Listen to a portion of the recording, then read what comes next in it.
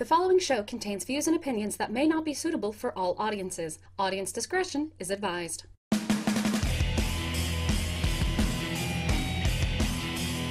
Welcome to Constructive Deconstruction, everybody. I am your host, Gomer the Ranting Thespian, and with me, as always, are Holly Christine and Gonzo Link. Hello. Hey. Who I think I forgot to introduce last week because, I was a fuck nugget. Or at least my brain was. Like, god damn. Well, you were just too excited about the fact that we were actually doing a podcast again. Yeah, because at that point it'd been like, how many months? Shit. But it's good. It was at least a month and a half. Yeah. But now, hopefully, we'll have a more regular schedule coming up, and I say this now. But yeah, so this week, the week we're recording, this is going to be released, Valentine's week. Oh boy. Mm-hmm. One time a year where not consumers, but I guess I could say corporations, stores, they put out everything that say you have to buy this shit for your significant other, and if you don't have one, then go find one, or something like that. And it's like very basically they're commercializing your relationship. Or I think as Nash put it the other night on Radio Dead Air, they're selling you your relationship. I think that's how he put it. So it's one of those things. We did cover something about this last year, except it was more positive. We were more talking about our mates at that particular point. And now this year, we get to go to the other end because yeah, there's just so much bullshit spewing around this that we just simply did not cover last year around Valentine's Day and relationships in general. Don't get me wrong, relationships in and of themselves, they're a great thing.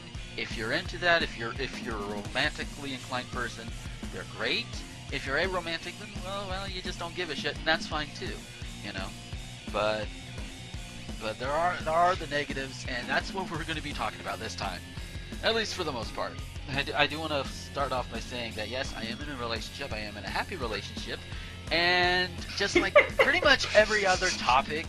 I feel like he's bound to say something this show now that is going to get him in trouble, and that's why he had to preface this. He's like, I'm going to get myself in trouble, so I'm just saying now. I love it. It's possible. It's very Peggy, possible. You're awesome. Just getting that out of the way. Yeah, no, she is. But I did want to preface that because, oh damn, I lost my train of thought almost. but no, what I was going to say is, with all the topics that I do bring onto these shows, a lot of the times I do tend to vet through her, so she kind of knows what to expect going into this usually. So I'm usually okay, but I just wanted to put that out there for everybody else. Yes, I am in a happy, committed relationship. Well, committed non-monogamous relationship, which seems contradictory, but it's not. But we're not here to talk about that. We are here to talk about the more negative things, and that's, at least for me personally, that goes to past relationships that just either had bad moments or they ended poorly or that sort of thing. And I'm pretty sure we all have our stories to share. But before we get into our personal ones, there is one that I'm sure one guy just was at the center of a lot of bad ended relationships, and he's the revenge porn guy, Kevin MacLeod. So he has been convicted within the past week for this revenge porn site, because that featured thousands of nude photos, mostly of women, that were submitted without their consent. And let's see, how many counts? 27 felony counts, including identity theft and extortion. Wow. Yeah, because the way it works is like some jilted ex-boyfriend could be like, you know what, fuck this bitch, and just put the pictures up there, say, here, I'm going to show her off. I got all these nudes here. This was my conquest. This was the woman that dumped me. Go have at it, masturbate to her, that sort of thing. And then, if the woman finds out, she can have it taken off, but she's got to pay the site for it. Ugh. I'm just reading further. Oh, huh? okay. I'm just reading. It's going to devolve into a personal story that's actually kind of funny. Okay. So, go ahead. I'm just reading further into this article, and it's just how about it's like not only display the photographs of women and men, but also their names, the cities where they lived and worked, and other personal identifying information. So, yeah. Wow. This is like doxing level 2 at least. Yeah, Because this is there is doxing, which they don't usually include nude photos taken on personal phones, but they include the addresses and everything. This ups the ante a bit. Now you know what they look like, and not only that, you know what they look like without their clothes on. right. So it's just Jeebus. Yeah, that's a wonderful way to live your life. Oh yeah, very wonderful. What were you gonna say, Holly? Yeah, so this whole idea of revenge porn is not really a new one. I mean, only in the idea that now you have these pictures to share. But it turns out the idea of, having the internet do shitty things to your ex is not a new one at all. When I Yeah. was 16, Oh. yeah, I was on the internet and I had dated this guy and we broke up for many reasons. Um, but mostly he was just a creepy, abusive asshole. Oh dear. And one night at like 2 a.m, my dad yells at me to get up. And I'm like, what? And I walk out of my room and he's facing the other direction in the hallway. Like he thinks that I'm somewhere else in the house and I come out of my bedroom, obviously having just woken up, and he was like, oh, that's weird. Get on the phone then. And I was like, okay. And it's this guy who says that he got my phone number in a sex chat room. Oh, Wow. shit. Yeah. And I was like, no, I was in bed. Did I I, apparently have a conversation with you? Like, I definitely don't understand this at all. Wow. don't remember distributing my personal information that way. Right. The amazing thing, I'm 16 years old, and he probably didn't know that at all. But the weird thing is, my dad is the one who answered the phone, and the guy stayed on the phone.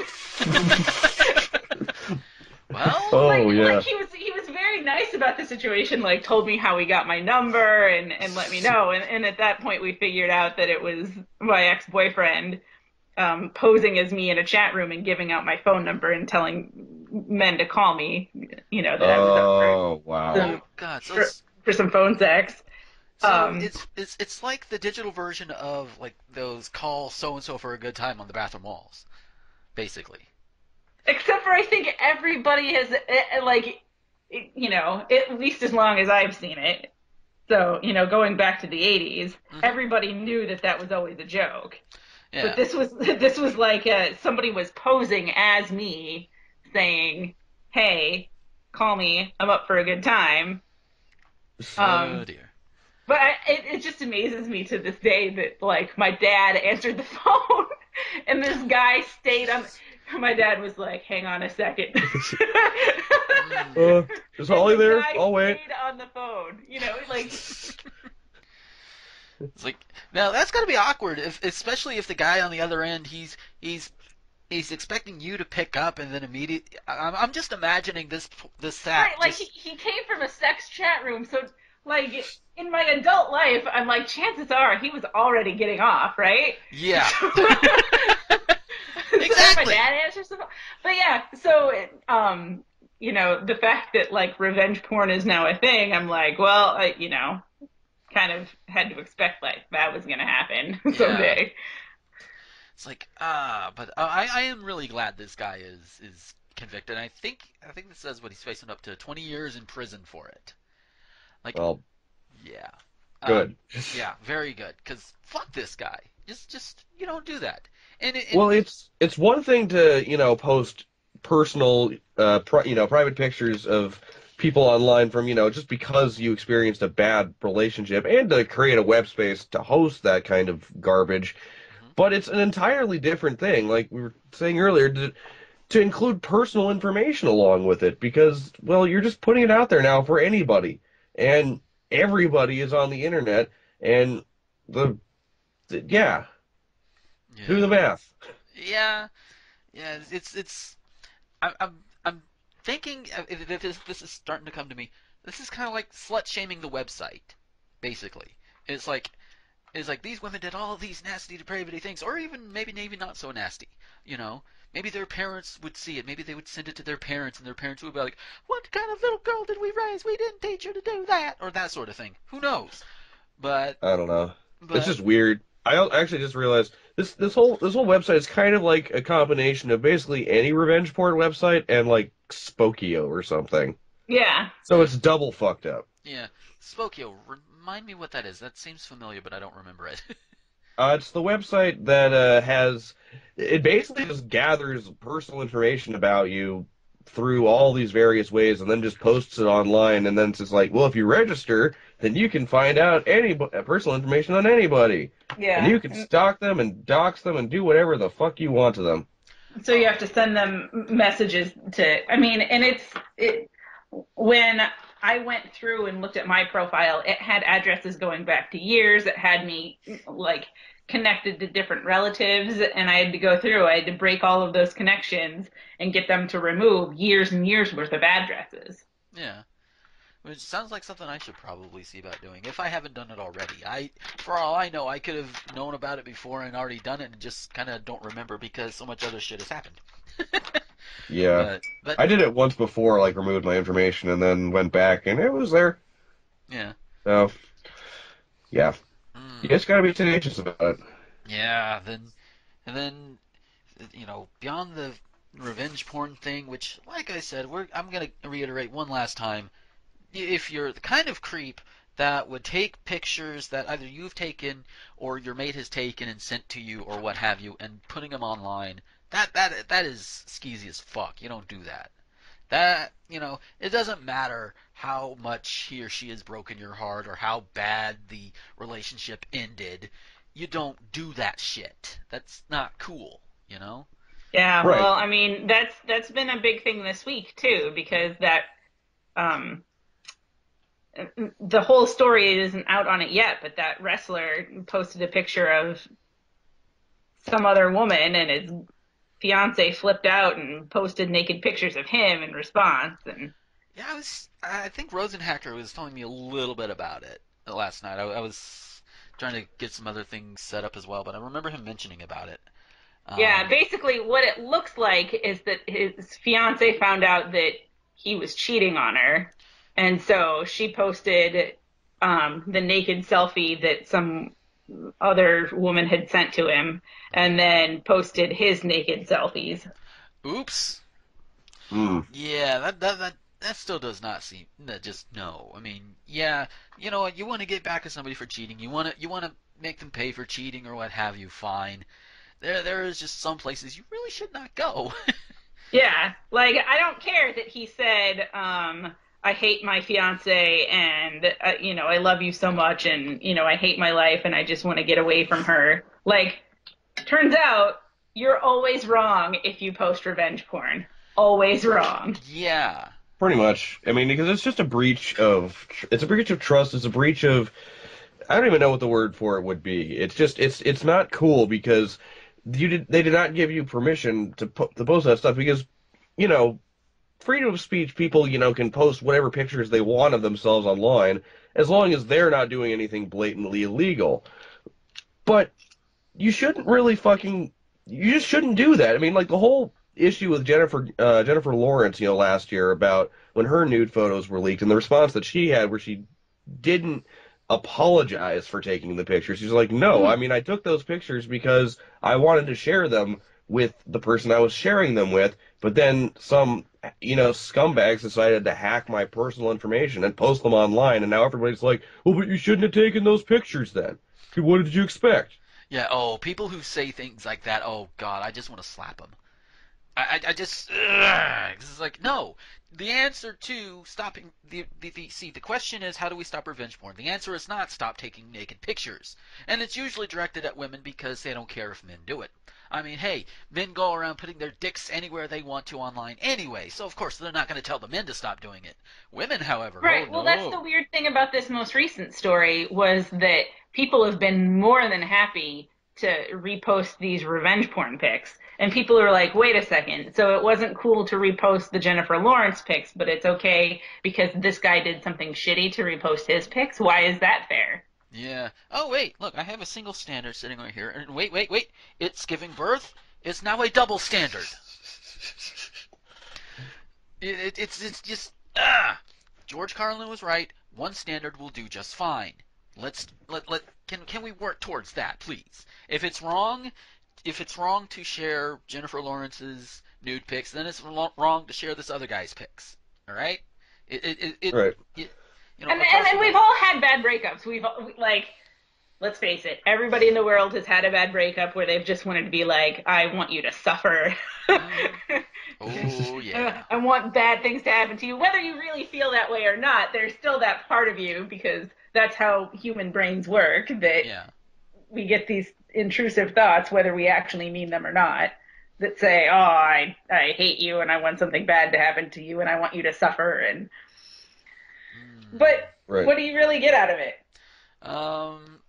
Well, for me personally, I got absolutely nothing out of it other than just bitter feelings, and I've like talked about it a few times, like whenever we would talk about Dude Bros, either here or on other shows or whatever, I can speak from a place of experience because I've been there. I've been at that point, especially after a breakup. This one girl broke up with me, ended up getting with this guy who she's even told me herself that he is an abusive asshole, and the idea that she just would not leave him, for me at the time, I didn't really have much of an understanding behind the psychology behind it, but it just kind of drove me mad, and I was pissed at her because in my mind at that time I thought she was stupid. I mean, and I'm sure some people could probably see how one could come to that conclusion, but now I know better, that there was more to it than just that. There might have been, well, maybe she was afraid of leaving him, which that should have been a sign when later on she and I got caught in the ballpark, but that's a whole different story. That was the root of that particular story, was that particular fear. And I did not take it well, and of course, with me not taking it well, that just kind of messed things up with her too, and it's just, I am not proud of it. Nowhere near proud of it. Oh dear. But that's part of where my experience comes from, is things like that, and I reacted poorly. I'm not gonna lie, I reacted very poorly. But between me and that particular ex-girlfriend of mine, things did get better to a degree, and then she turns out to kind of just let herself completely go to shit, and it's like, and it's one of those things where it's like I want to do something, but at the same time, it's like, is it worth it? Is it worth the time? And it might be. It might be. I don't have any way of contacting her, unfortunately, but from all intents and purposes, from what I've heard, she's not been in a good way. And who knows? Maybe I could help. Maybe I couldn't. I don't have any way of contacting her.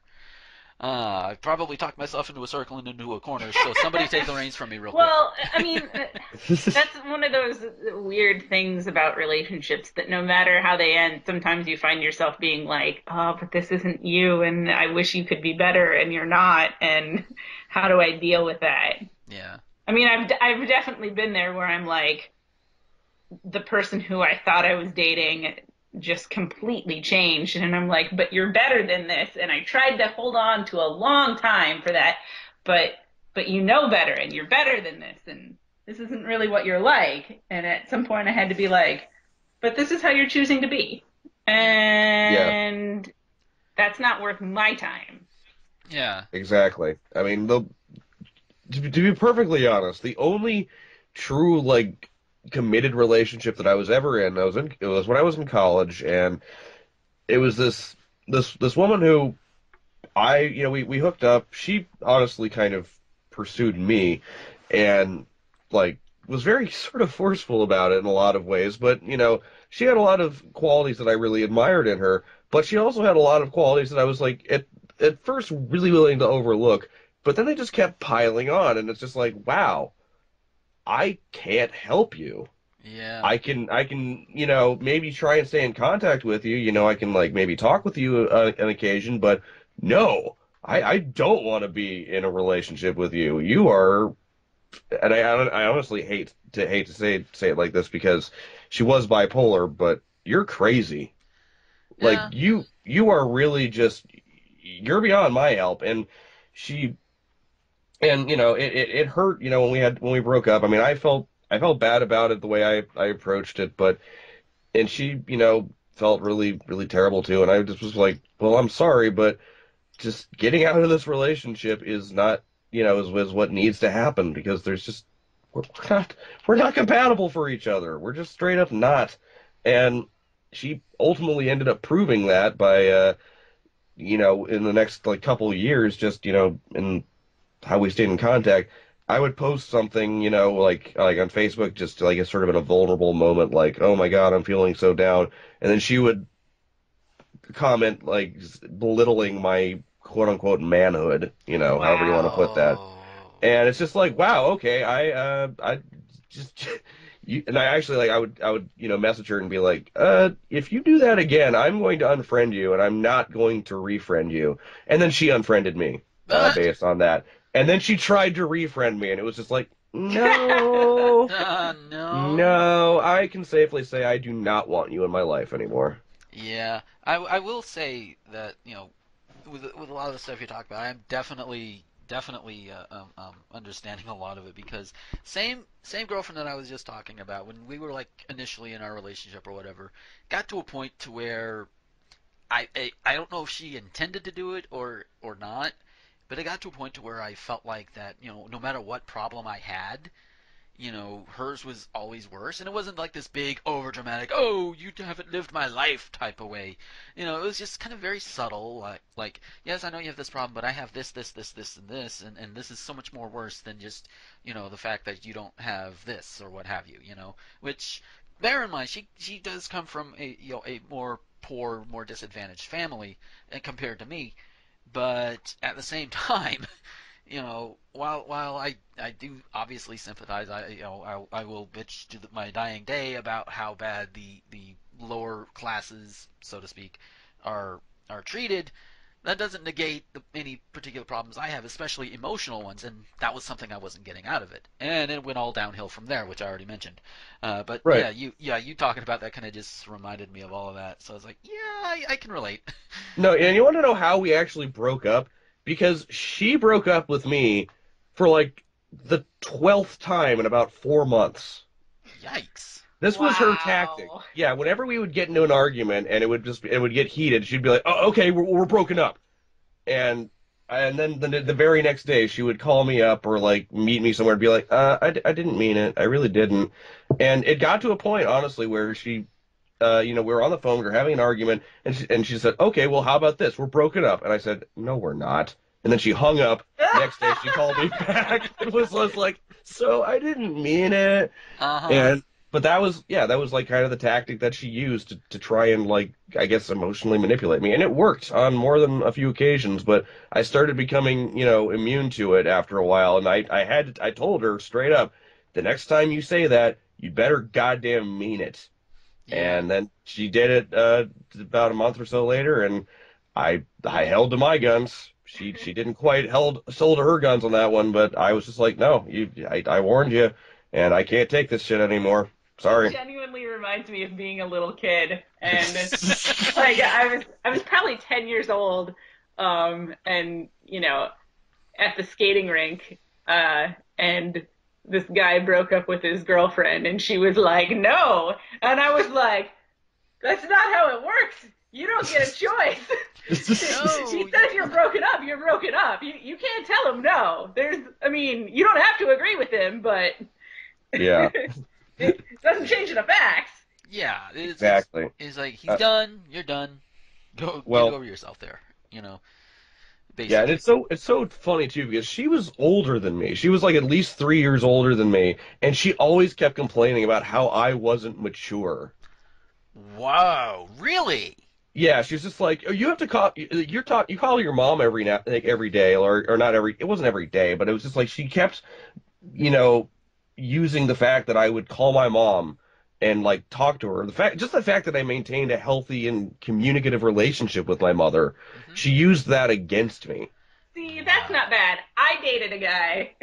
See, now we're going to get into horror stories. Oh Okay, all I no. right. dated a guy whose previous girlfriend had died. Oh. because she was on Oh. birth control. But the weird thing about it was that he called her mother all the time. Well, What? Yeah. While we're dating, he's like, yeah, I gotta go. I can't even remember what the girl's name was now. yeah. Wow. I mean, and granted, I understood that he felt a little guilty about it. Mhm. She died because she had a reaction to the birth control pill, Oh. which she Oh, was wow. only taking because she was dating him. And it's Oh. like, there's part of me that was like, okay, yeah, I understand that. And then there was part of me that's like, no, I just feel like I'm the replacement for this girl, and you're going to still keep talking to her mom all the time. And this is weird. Maybe, perhaps you're not ready for another relationship yet. Yeah. I mean, that whole relationship ended up being a train wreck, but Oh dear. Just. it was, yeah. Oh man. But But he was like, he ended up being a good friend. Like, he was one of my good friends all like most of the way through college. But yeah, just dating was a terrible, terrible idea. yeah. Like, pretty much anytime anybody says I love you within a few days of knowing each other, I'm just like, no, you don't. No, you don't. That's why I made the rule that I'm not allowed to say that for like the first 90 days. It's like a return policy. Yeah. Basically, yeah. No, Like, that if we break up or anything like that, I can't get that upset about it because the return policy is still valid. I'm just putting it back on the shelf. Yeah. right. And to sort of go back, I mean, that was a mistake that I made with that relationship that I was talking about, because I said that to her fairly early on, and it was mostly just out of excitement because she was like the first real girlfriend I'd ever had. I mean, I had relationships here and there, kind of, but she was the first person who was ever like we were really seemed to be in love, and I was just like I was excited about that, and it was something that I wanted, and that's something I still want, but I'm not quite as out to get it now as I was then. Yeah. And especially, yeah, no, I'm not gonna say that until I'm absolutely certain that I can get a return on that. Because yeah, once when we broke up, she threw that in my face and was just like, "But you said you loved me." It's just like, yeah, I thought I did, and it's just like I hate saying that because I know it hurts, but it's the truth. Yeah. Sorry. Yeah, that's always the worst when it has to come down to that. Yeah, been there, done that. My worst one in that respect though, it was when I was working at Walt Disney World on their college program thing. Which basically, for those who don't know what the college program is, they go and hire college students from across the country. They provide, they provide like a dormitory where they take part of your paycheck out every week for like rent or whatever, and you get to work at Disney. You get into all the parks for free, that sort of thing. You can get discounts on certain things at Disney, whatever. And of course, while you're there, you can also take classes at their little Disney U thing or whatever. I opted out of the classes because I just wanted to go down there and work and just be away from the taint. Um, so but in that particular point, in fact, it was around Valentine's Day that particular year. I met this girl on the bus. We started talking. We went back to my place, and right, it was all set up because we were horny enough, and then she asked if I love her. I was a dumbass. Really? Yeah, I was a dumbass and not thinking with my upper head, and I said, I think I'm starting to. Oh. Yeah. Oh. And long story short, in the end, though I didn't realize it at the time or even wanted to admit it, I pretty much used that to get in her pants over and over again. I am, again, not proud Oh. to admit it. Like I said, yeah. You see me I don't bitch know, about one of like, those guys? You see me bitch about one of those guys? I was one. So I'm kind of like bitching at past Gomer. It's like, dude, what the fuck? Yes. see, that's Atoning one for. of those things where I'm like, no, but it goes both ways. Like, she's the one who is like using sex to bribe you to say it. Yeah, So it's like, who's really at fault? Well, you both are. yeah. That I can agree with too. Like, But you both got the thing that you wanted out of it. She wanted you to say that you loved her, and you wanted sex. yeah, So it's like, all right. yeah. It's That's weird. Yeah, it also didn't help that we actually did, date for a while. In fact, there's even like old footage that I put up on YouTube like years ago of like a day at like Epcot or whatever. So there's footage of me dating this girl, and what ended up killing the relationship was I told her that my best friends typically are female, for those, just so everybody knows. And I told her that my best friend was going to come down to visit, and I wanted to just spend some time with just me and her. She got insanely jealous. Not like stalking me and wanting to knife me or anything. She just got like really pissy and really jealous, and I'm like, I can't handle that. So that plus the fact that I was using her for sex anyway, that just kind of just. Oh, and you know what? That's not even my worst story. My worst story was I like how this has not even just turned into like our dating horror stories, but like horror stories of other people dating Gomer. yeah. And hey, at least this particular one, this worst one, I don't think I did on purpose. I don't Yeah. think I caused it on purpose. Um, but there was a girl, I dated her while I was in high school for a little bit. Then she ended up moving away, and at that particular point, long distance relationships wasn't really a thing, or at least not as far as I was concerned. So we ended up breaking up anyway. Um, but then she came back here. I want to say it was about 2005.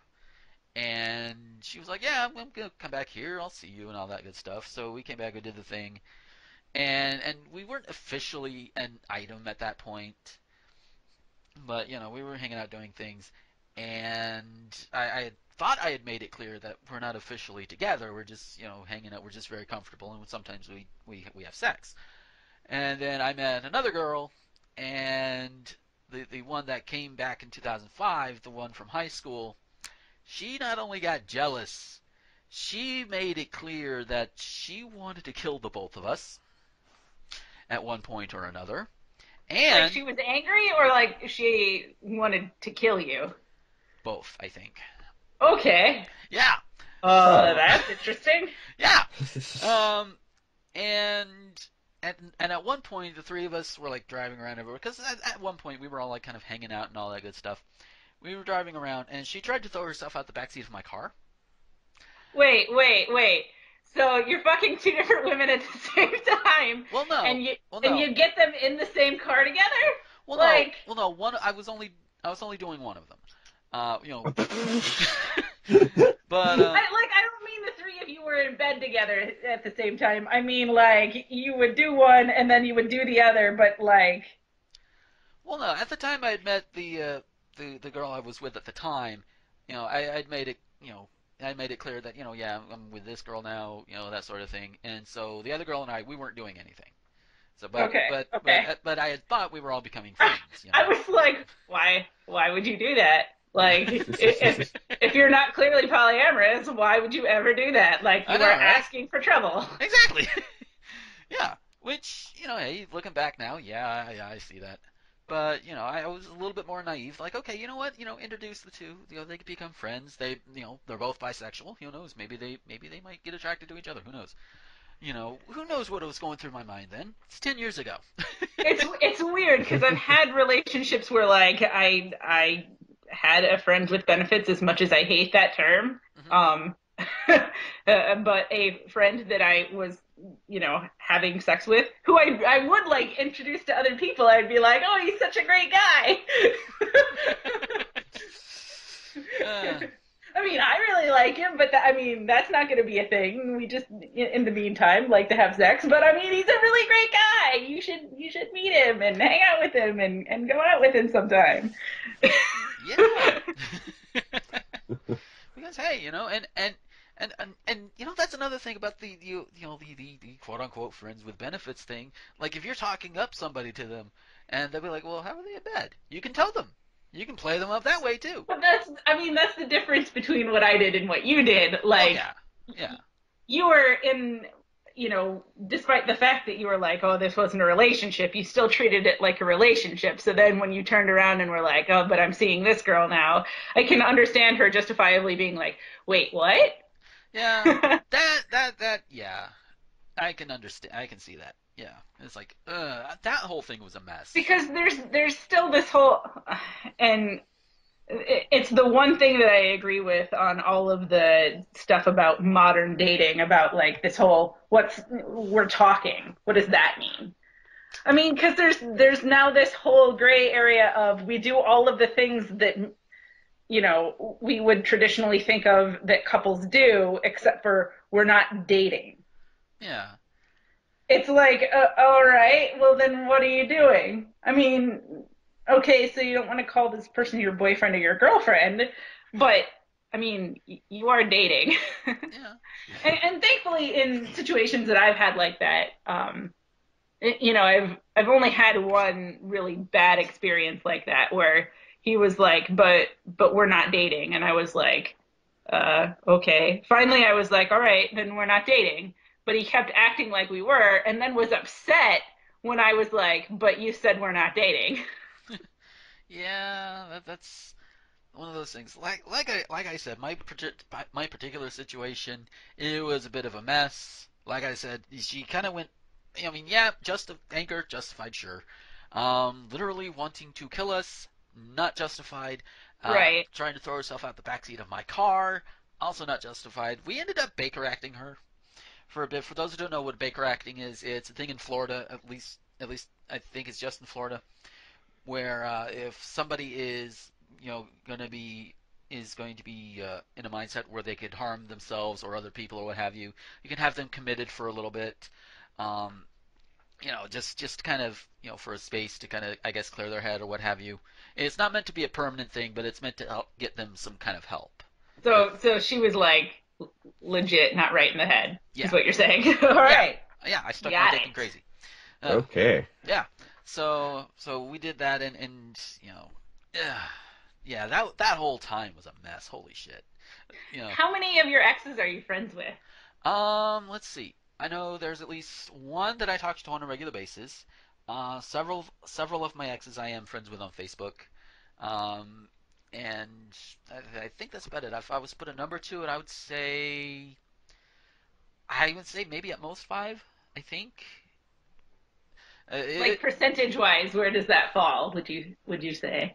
Percentage wise, let's see. Let's see, one, two, three, four, five,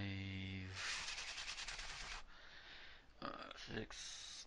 I'd say probably about 50%. I Okay. think so. So it can be done, and it can be done well. Just sometimes, I'm probably still, at least friended on Facebook. Like I have some sort of contact or, acquaintance style relationship with most of my exes. hmm Um, but I mean, there are some who I will probably never speak to again. I yeah. dated this guy off and on in high school who was like, who ended up proposing to me over the phone. Oh. Well, Yeah. For many years, I hated getting flowers because every time he fucked up, he would send me flowers. And I was ah, like, no, no, I'm tired. The last time he sent me flowers, I was a senior in high school, and I took them to school, and I left them there. oops.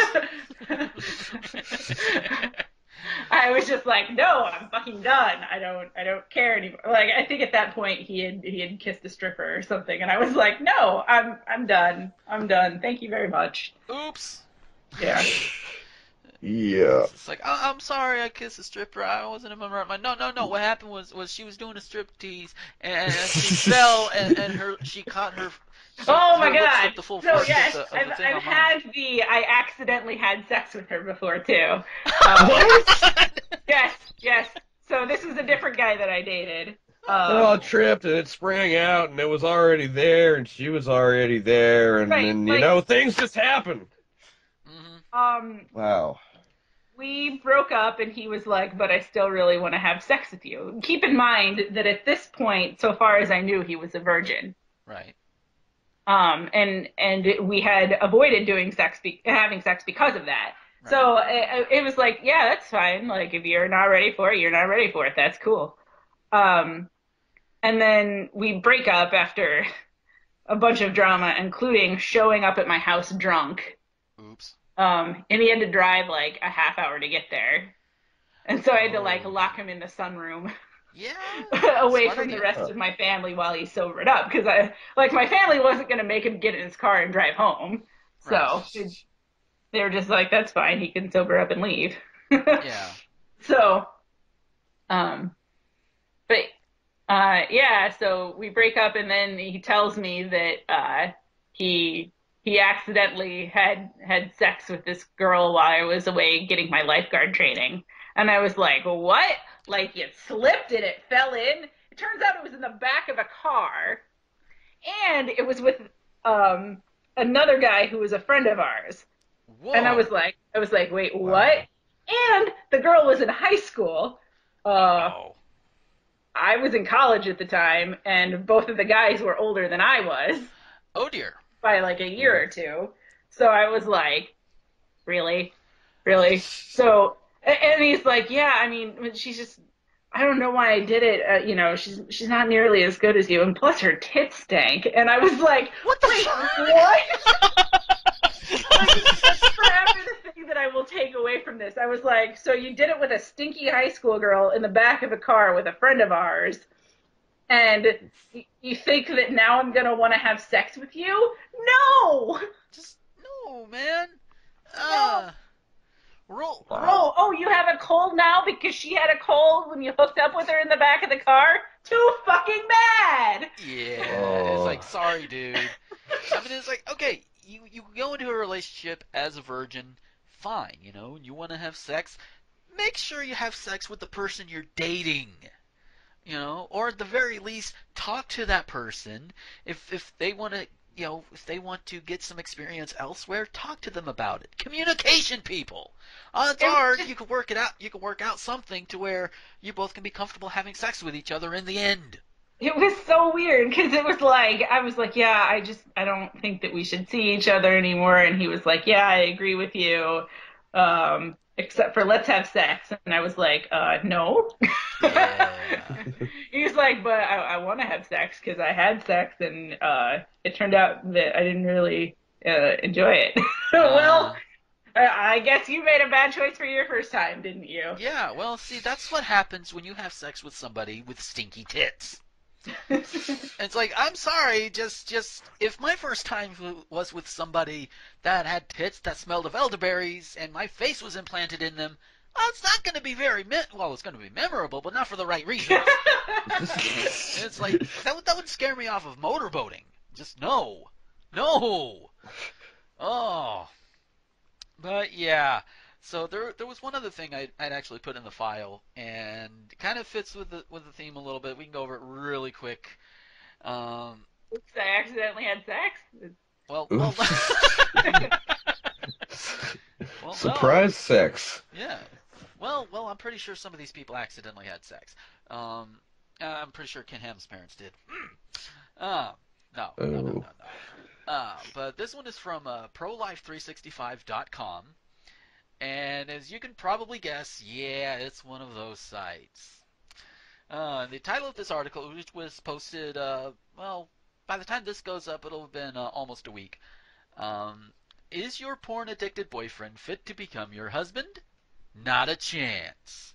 Because, as we all know, if you watch porn, then you're imminently not dateable. Okay, having not read this and only hearing the title, let's just slim this title down a little. Is your addicted boyfriend fit to become your husband? No. If you legitimately have an addiction, yeah, you definitely have some other things to take care of first. Yeah, seriously. That I will give. Because right. if it Although is an addiction. That said, I haven't read this article yet, so I don't know if they actually mean addict or if they just mean somebody who watches porn. Right. I'm going to go out on a limb and assume that these people have a very loose definition of the word addiction. Yeah. I mean, some people would argue that I have a porn addiction because I have almost a terabyte, and it's not because I'm addicted, it's because I'm a fucking digital hoarder. Apparently. I mean, they host that stuff for free on the internet. You don't gotta save it to your computer. I know. There are times where I'm not on the internet. But then again, porn is not the only thing I hoard too. I hoard like a whole bunch of pictures. Like you get stuff from Tumblr. It's like, oh hey, cute kitty picture, whoop, saved. Oh, that cute little Stitch animation, whoop, saved. That sort of thing. Just for my own perusal later on, and sometimes I do. You know, but Yeah. but that just makes me a hoarder. And you know what? It's a lot easier to hoard digital something than physical something. So This is true. So it starts off, any single ladies out there, listen up. You should end your romantic relationship with your porn-addicted boyfriend. I would say get help for him, but don't necessarily end it. If he's beyond help, then yeah. But Well, I mean, yeah, but if he's got an addiction, then try and like help him find help for his addiction, maybe at least before just cutting ties from him and being like, well, I just don't want anything to do with you. I mean, not to say that you're under any obligation to, to help out a person other than just being a good Christian. Yeah, that's a good one. And this next part is bolded. Any man who views pornography thereby disqualifies himself from being proper marriage material. Well, I'm out. And that's where I get a little bit of iffy from this particular article, because like what was it? One of you said a loose definition of addicted. This Yeah, might exactly. be it right here. This might be it right here. You view porn, you have an addiction. He's like, no. I mean, as I have admitted, I am a digital hoarder. I don't look at it every day. I don't always have time to look at it every day. So I just don't. And even if I do, maybe I would rather play something on Steam. I just scrolled through this article real quick while you were talking, and yeah, this is... Yeah. All right. Well, it was funny too because I didn't even really realize what kind of a website this was until like I just like scroll up to the top again. It's just like pro-life preaching the okay. Yeah. Yeah, loose definition. Very loose. Yeah. The first reason they give is he's self-consumed. I'm just gonna try and hit the major bolded parts whenever I can. Let's see. Self-consumed. Your porn-addicted boyfriend views women lustfully, including you. Oh no, a man views his girlfriend lustfully? Yeah, like that one. I'm like, huh? What? Yeah, you know what? And guess what? I'm pretty sure that, and I'm pretty sure this is targeted towards women. I'm pretty sure these women that this article is targeted towards, I'm pretty sure they look at men and even other women with a lustful eye themselves. Maybe they like porn. Oh. Well, I mean, just even how hypersexualized everything is in this world, it seems, and how commercials are all hypersexualized and like using scantily clad women and men to sell their products. Well, no shit, people are gonna start getting those kinds of ideas, even if they do, even if they're Christian or if they're, if their religion in some way looks down on that kind of activity. Sorry, it's just going to be a natural byproduct of existing in this world. Yeah, it just is. Let's see. The next one they have. Unless you're asexual, then you don't have any of that to worry about. Exactly. The next one under he's self-consumed. He may be critical of your appearance. If he is, then he's a shallow fucker. Unless you are asking for a critique, or if it's something that just honestly does not look good, and it's not because he's comparing you to something else. It's just, that dress that just, the holes just in the random places like that, they look like it's just been worn out, that sort of thing. But beyond that, if it's just, you come out in this like sexy top and booty shorts, or maybe not even booty shorts, just some like tight fitting jeans or whatever, you look damn good, and he's like, well, you don't look like this woman on the porn screen here, so meh, what can you do to look like her? That's the kind of guy you just want to kick in the balls to the curb right there. Just no, shallow fucks, no. Your porn-addicted boyfriend may lock himself in social isolation, or he could just have anxiety. It's just. Yeah. And they do qualify it by saying porn, like any other addiction, causes social graces to slowly die away. Unless your addiction is being at parties everywhere. Oh ho ho. What if that's your addiction? Do you think about Well, that? I think in this case, this is one of those they're actually legitimately talking about addiction. Yeah. Like I've been in a relationship where like I would get home from work and my boyfriend was locked in a room with porn. Yeah. Like literally locked the door, which was really weird because the only one home other than him was the cat. And I was like, you know she can't open doors, right? Like you didn't have to lock it. Yeah. Weird. Yeah. I mean, shutting the cat out, I can understand because, as Bill Engvall once put, we know how they see when they see Oh, stuff I dangling around. understand shutting the cat out. I don't understand locking the door. That's like what's the joke about taking the goldfish and putting it in the closet and locking the door? Like it's a fucking fish. It can open the door. Yeah. It's It's like gonna forget what you're doing in 6 seconds anyway. exactly. Oh. So let's see. The next big bullet point they have: you will not meet his unrealistic demands. If you have unrealistic demands of your mate, whether your significant other, your spouse, whatever, then you need to reevaluate yourself. And if it's because of an addiction, then you need to get help. Um, so yeah. So they say to the porn addict man, all women exist to please him. I don't think those are porn addicts you're talking about. He will inevitably apply this perception to you. This means that if you marry a porn-addicted man, then he may not be able to complete the conjugal act with you. He has conditioned his brain to expect hardcore, fast-paced sexuality. You will likely not be able to meet his desires. Get help. If that is an actual problem, get fucking Yeah, help. if you just can't like okay. So in the relationship where the guy had locked himself in the room, we probably didn't have sex for like 10 months. It was a long fucking time. Yeah. No, that was okay. So the previous relationship I had been in, we didn't have sex for over a year. Whoa. Now, granted, he was paranoid schizophrenic, Mm-hmm. so, but it was one of those like he also turned to porn, and for a long time, porn just made me really angry because it was like I wasn't getting any, and here he was getting off on porn. Right. Hmm. Like, I that's one of those situations where it's like if everybody in your relationship is satisfied, I have absolutely no problem with porn. Yeah. However, if you are using that rather than sexually satisfying your partner, then you have a problem and you should stop it. Yeah. Yeah. Yeah, definitely. Let's see. Sadly, men feeding on this fantasy of how women act carry this into real-life relationships. If you do, again, there's going to be a central theme here. If you do, get help. You Yeah, know. seriously. I mean, if you have if something becomes a part of your life that it's just like you can't go without it, or you can't, you have to do it. You have to do it.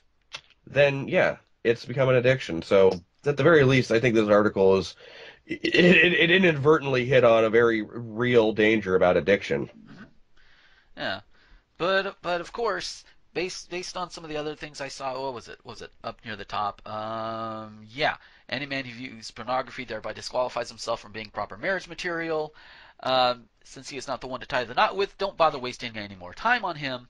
But he might need help. If he's actually addicted, as in he can't go 5 hours without looking at porn and jacking off to it, he needs help. He doesn't need to be abandoned. He needs a support system to say, hey, let's get you the help you need. And then, Yeah. even if you and I don't work out, you'll still be a better person for it. That sort of thing. Right. That's what you do. Communication is the most important thing in these types of situations. Mm-hmm. And like I'm actually going to skip ahead a little bit to the closing section of this article. Yeah. It's just like, in closing, you should pray for him to change his ways, but still end the relationship. And it's just like, well, if that's the one thing that's like, and okay, No, then read the next line because that's the one that okay. really pisses me off. Oh yeah, maybe losing a good girl like you will be the impetus he needs to reorder his life. Fuck you. Yeah, Fuck Yeah. you. seriously. Whoever wrote this. Like, come on. Like, you're not even giving the guy a chance at that point. Because by this article's, like I said, very loose definition of the word addiction. This is basically saying if you discover that this guy has like a porno mag in his house, or you see like this one thing that he looked up in in his search history or whatever, you're basically just saying, just end it. Don't bother trying to get him help. Don't bother trying to talk to him about it. Just end it. Yeah. God forbid you send him some naked selfies. Oh, no, right? Oh, my God. Then you wouldn't be a good girl. Like, No. Who the fuck are you? Good girl. There are certain people in my life who are allowed to call me a girl. Writer for Pro Life 365, you are not one of them. Oh, Kevin. Yeah, Kevin. And of course, it's written by a guy. I don't know how to say your last name, but you are definitely not allowed to call me a girl. Yeah. Oh, and then they just add this qualifier in there, too. Maybe down the road, once he's over his porn addiction, you two might have a future together, but let him sort that out apart from you. Of course, because according to this guy right here, and yes, it is written by a guy telling women what they should do if a guy has a porn addiction, because obviously man knows what's best, or some other sexist shit like that, But he's saying, a man has to pull himself up by his bootstraps. He doesn't need a support system. According to what I'm reading here, that I might be reading too much into it, or maybe not enough. I don't know. Maybe I'm reading the exact right thing. Who knows? But that's what I'm seeing. Is like, yeah, he doesn't need a support system. He needs to do it himself. Fuck the support system. No, sir. If this guy, again, going with actual addiction, not this broad definition of addiction you seem to have in this article, if he actually has an addiction, he needs a support group, a support system to help bring him up a little bit, because no man is a fucking island. Right, and like, just to requote that last part of this bit, it's basically saying, you could argue it's just like, well, okay, you don't want to be in a relationship with this guy because he watches porn and, that's just not compatible with your lifestyle. That's fine, but admittedly, I'm not Christian. I was not raised Christian. I don't have, that background. But it seems decidedly unchristian to just basically say, I want nothing to do with you until you fix this problem on your own. Because that's like that's what it says at the last part. Let him sort that out apart from you. Basically, just leave him alone. Don't talk to him. Stay away from him. Basically say, you won't get this until you're over your addiction. Sorry. Yeah, then of course, in the worst case scenario, the guy will see that as abandonment. He'll start internalizing all of this stuff. It'll turn into misogyny, and then he'll go start posting on R9K. Yay! Yeah, if you haven't read the R9K text Twitter, oh god. Interestingly enough, that's one of the things Becky and I like to do is to share horrible stuff with each other. It gets the juices. That's lovely. Yeah, it gets the juices flowing. Not the sexual ones, but the other ones. The mental ones. What really kills me about this is the last one. If you marry a porn-addicted man, he may bring that porn into the bedroom with you. Oh, no! We would watch porn together? How awful! That is the worst thing ever. Yeah. You mean we might achieve some degree of understanding in a relationship? Oh my god. Like, if a guy needed it to get off every time, yeah, that would be an issue. Okay, that's a problem. Yeah. But like, just the idea of like bringing porn into the bedroom is a bad idea. Like, as far as I'm concerned, that's the best place for it. There you go. Yeah. Seriously, like, I mean, of all the things I could say about, the relationship I was in that I was talking about earlier, one of the more positive aspects of it was, we would talk about that kind of thing, and she was just like, well, what porn do you watch? And then we would watch it. And that admittedly did not last very long, but it was still a thing that we did, We tried it out, and it was just like, okay, that didn't work, but whatever, let's just move on. Yeah. It's a weird thing for me, because admittedly I've tried it with others before, watch porn with them, and yeah, we had sex afterwards, but it was like, it's not really something we want to make a habit of, or well, we couldn't at that point, but yeah, why settle for that when you have the real deal? Which I guess could be the argument of this whole thing, but yeah, people do what they do, and as long as it doesn't impede on on your relationship, on your social life, on your everyday life, or just impact you your health, Mhm. then it should be okay. Yeah, definitely. Oh, so yeah, with that, we are actually coming up on time for this week. Oh lordy, Fuck it's that, we didn't even talk about Singles Awareness Day. oh shit, yeah. Uh, Okay, uh, we the end of the show has been put on hold because we forgot to talk about Singles Awareness Day. Holly, you take care. You go. Oh my god. So Singles Awareness Day. First of all, if you bitch about Singles Awareness Day, please just don't ever talk about it to me ever. I've been single on Valentine's Day many, many times in my life. It is in fact not the worst thing in the world to have happen. Exactly.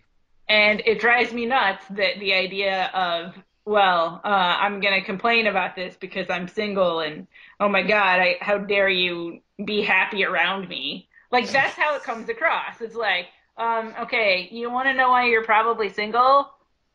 Because you're bitter and you complain and it's all about you, I apparently. don't need your dumb holiday. I'll go make my own romantic holiday with blackjack and hookers. There you go. Nothing says romance there. Uh-huh. Oh, and admittedly, again, experience. I've been there. I look back and I look at my past self and say, "What the fuck, Gomer? What the fuck?" Yeah. Uh, oh Well, and god. I don't understand, like, you want to have a singles awareness day. Like, somebody who's aromantic was talking to me about this and was like, well, can I just reclaim the day for, people who are happily? I was like, no, because the day was never meant for people who are happily not in relationships. Hmm. Yeah, it's a It, day for couples. It's a day for people who are in relationships. And if you can't accept that, sorry, there's 364 days that don't revolve around that. Yeah. right, this isn't ancient Rome and you're not trying to convert me to your religion. You don't need to co-opt some other holiday. Like, Yeah. I'm just like, what? But like, why? So you want to celebrate your singlehood? That's great. Why do you feel like to do that you need to bring other people down? Yeah. That is pretty bad. Uh, and again, I say to my past self, "What the fuck?" And I say to the people Exactly. who are pushing it in that particular mindset, "What the fuck, guys?" Yeah, to paraphrase what I said in the chat before we started the show, if you unironically use Singles Awareness Day when talking about Valentine's Day, well, you still have to live with yourself afterwards. Yeah. So just remember that. Yeah. Yeah. And the longer you live with yourself after that, the more you're going to turn to your past self and ask what the fuck was wrong with you. As I've been doing this entire show. Yeah, and if your whole thing is I just don't want to be alone on Valentine's Day, guess what? You have friends, probably. You have relatives, probably. Yeah. Hell, last year my Valentine was my ex. Well, there you We go. were not dating at the time, but we were like, "Will you be my Valentine?" Sure. Okay. Cool. Yeah.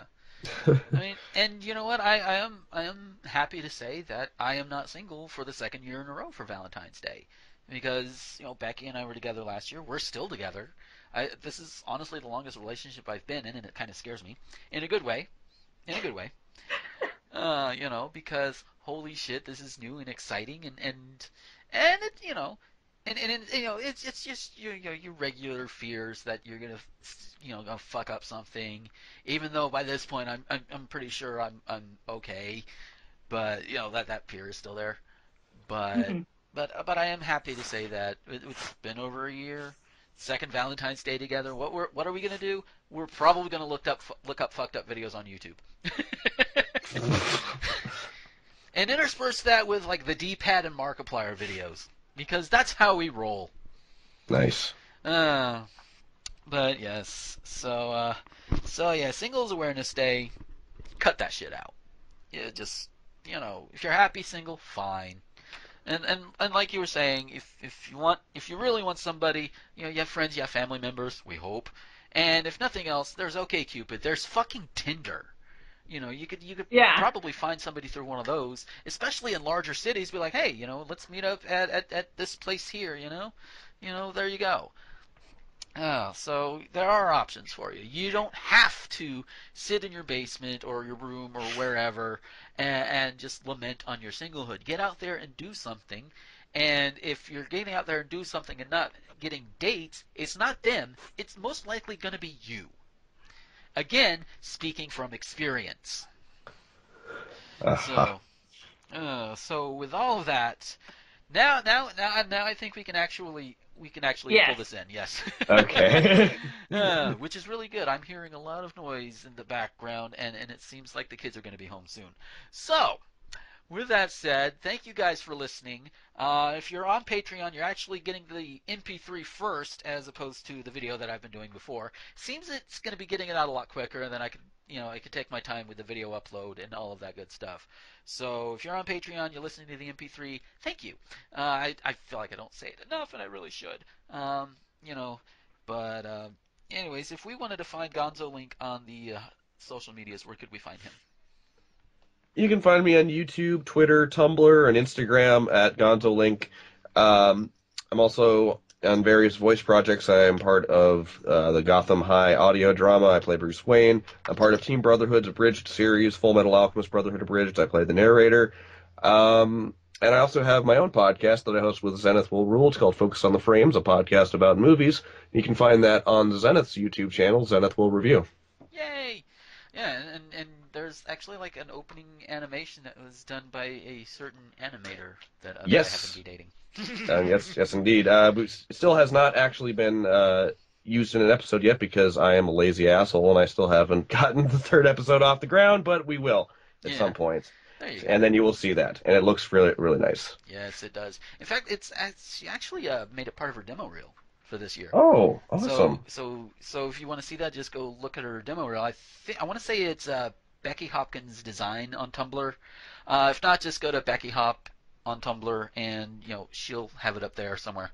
I'll try and remember to put a link in the YouTube video description thing on the sites and everything. So you guys can look at that. And Holly, where could we find you on social media? You can find me all over the place as GookieGox, GOOKYGOX. That's Twitter, Tumblr, Instagram, what have you. In honor of Valentine's Day, I have been tweeting from the Find a Tweet Heart account on Twitter. So if you are looking for somebody to tweet at lovingly for the holiday, then yeah, go ahead and find a tweet heart. Find a tweet heart. Yeah. Mush mouth over here. There you go. So yeah, send in a little bit about yourself and what you're looking for, and we'll retweet it. And we actually do have one success story from this Twitter account. They've been together like 2 years, so that's actually pretty awesome. From like just being like, yep, we'll retweet your tweets about what you're like and what you're looking for. Yeah. And if I catch it, I'll retweet it myself because hey, yeah. I want to do that. I want to spread the positivity as much as I can. Negative if I have to, positive because I want to. I guess that's kind of my thing there. Anyway, there's also my Facebook fan page, Holly Christine Brown, and you can also find me over at Nerdvice. Yay! And now, finally, me. You can find me on the Twitters and the Tumblrs at Gomer21XX. I do have my own Facebook fan page at Gomer the Ranting Thespian, which is also the name that you plug in if you want to find me on YouTube proper. I bring this up because I am going to be doing some driving vlogs. I got the little thing set up in the card where I could just do that while I'm driving around various places. Right now it's just driving around town, but who knows, if I get a driving job, those will become a little bit more often. But those are just exclusive to my YouTube channel, which, go check them out. I do talk about different things. I ramble a lot, as if you didn't already know. You can find my stuff on rtgomer.com and nerdvice.com as well. rtgomer.com, which, by the way, we just announced the new talent pickups by now, or at least by the time this goes live, we'll likely have the announcement out. And to the new people, I want to say hello and congratulations if you're listening, even though I've probably congratulated them about 5 times at this point, because I'm really happy with the pickups we've got. I wish I could have picked up everybody, but I worry too much about having too many people on board. I don't want to be so big to where I am as bulky as some other sites. Excuse me. Um, Mm. but so I try to I try to keep it down a little bit, but yeah. So let's see. The Nerdvice and RT Gomer Productions both also they have their own Facebook pages, Tumblrs, etc. And this show, of course, also has its own Tumblr, deconrtg.tumblr.com.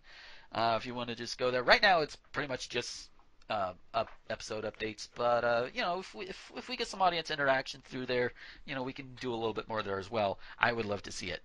But I think that's about it from me. Everything else that you need to know about me, Patreon, Becky's information if you want to commission her, that's all going to be in the post-show bumper. But for now, I'm done rambling. We need to get out of here. I'm hearing kids in the distance. So thank you guys. Thank you guys for listening. And if you're on iTunes, rate, subscribe, all that good stuff. Blah, blah, blah, blah, blah. And until next time, this is Gomer, the Ranting Thespian, with Holly Christine and Gonzo Link, signing off. Bye. See ya. Constructive Deconstruction is an RT Gomer Productions presentation. Our show's theme is Exhilirate by Kevin MacLeod. Find out more at incompetech.com. If you like this show and want to help support future episodes, head over to patreon.com/Gomer21XX. For a contribution as little as $1 per production, you can get early access to all future productions, as well as monthly patron-only vlogs and announcements. Our show's artwork was produced by the talented Becky Hopkins, who can be commissioned by going to patreon.com/BeckyHop. Check us out on iTunes or visit rtgomer.com for more great shows.